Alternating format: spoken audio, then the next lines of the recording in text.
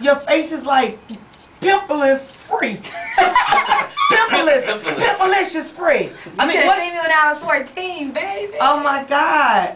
So what do you do if something happens? You have a photo shoot and then there's this pimple. That's covered up. So you just cover it up. Somebody gets paid very well and has been doing it for years. They put something right there, you'll be all right. I mean, I think that the beauty that you see in people and you go, oh my gosh, she's flawless, it's what they feel on the inside. Because I could be the same person, but if I felt like crap in the inside, then I would exude crap. Right. And you would see it. You'll see it in my skin. You'll see it in my swagger, my walk, and my everything. I'm just a happy person. Life is beautiful. God is good. So I think that's what you see more than just, I got a couple pimples over here. But we tell you're just so natural and carefree, and that exudes in everything you do. Thank you. We tell you how pretty you are all the time.